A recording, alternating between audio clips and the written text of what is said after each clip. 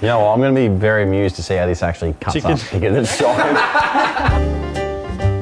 Hi everyone and welcome back to another episode of Ads and Dunks' Cooking Show.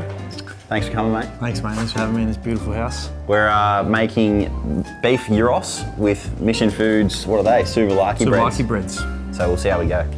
Ads is going to dice the onion for us. Oh, is it this one diced, not sliced? Yeah. Okay, cool. And I'm going to cook the beef, as you can see. Oh, I should do the little garnish, do you reckon? Bit of salt and pepper. Salt Bay. I actually do this with all my steaks. You got to add some oregano and garlic. Oregano? Oregano? Can we please get that oregano? Oregano. Americans call it oregano, mate. So we've got to combine, what is it, Ads? Garlic, garlic, oregano, lemon juice. And olive oil. Oh. So yeah, 3 to 4 minutes each side, and then let it rest. I actually learned that. You've got to let it rest for half the amount of time, I think, that you cook it for. Medium-ish for the steak.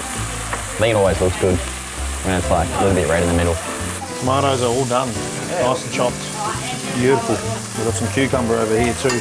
So Ads is going to do the tzatziki. You'd probably have this, because it's a little bit fattier, you'd probably have it post-game, I reckon. Oh, yeah. When would you have this? I'd be happy to have this pre-game. Really? I would be. It's got a balance of the vegetables that we need. Cucumber, tomato, onion, chuck a bit of lettuce in there if you want. Tzatziki, obviously with the Greek yogurt that we're using. And then there's a nice bit of steak there, good protein. And our carb side is, as we've spoken about, Mission Souvlaki bread. Letting the steak rest, so, because if you cut it too quick, you lose all the juice out of it.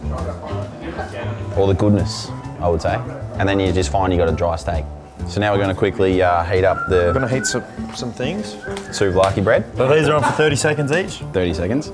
You know what I love about that gyros you've done is you've caked it in sauce, which is the way it should be. That's the way it should be. There you go, guys. Our beef Mission Foods gyros. Thanks for joining us. I think yet again I've won. No way. Presentation's way better here. It's all about taste, mate.